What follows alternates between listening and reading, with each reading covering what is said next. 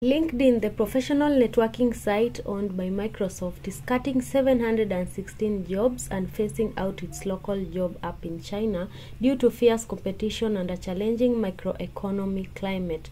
The China app, called InKareer, was launched in December 2021 to help professionals in China network, find and apply for jobs. However, it was up against competitors such as MaiMai, which has over 120 million users, and the ability to share posts anonymously, making it a popular destination for workers to vent or find information about their companies.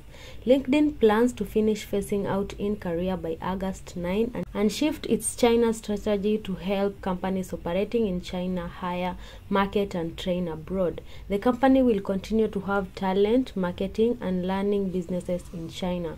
The layoffs and phasing out of InKareer are part of changes that LinkedIn is making to its global business organizations and China's strategy. The company plans to reduce management roles, use more vendors to serve emerging and growth markets, and sunset its business productivity team. Laid-off employees who are covered by US benefits will receive severance pay, continuing health coverage and career transition services. Employees outside the US will receive benefits aligned with local labor laws and practices.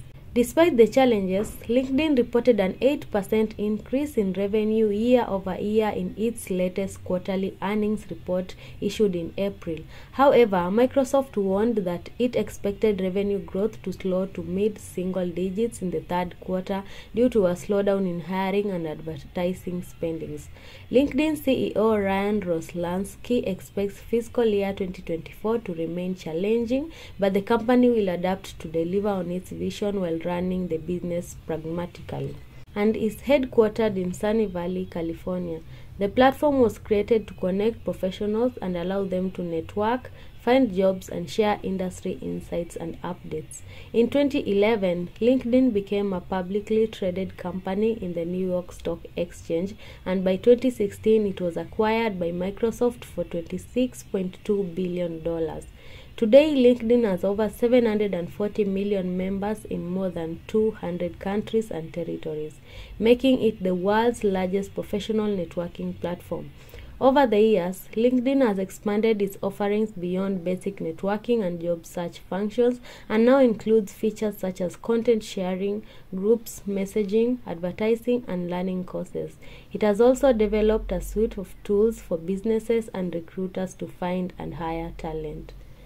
Thank you for watching. Like and subscribe. See you in the next one.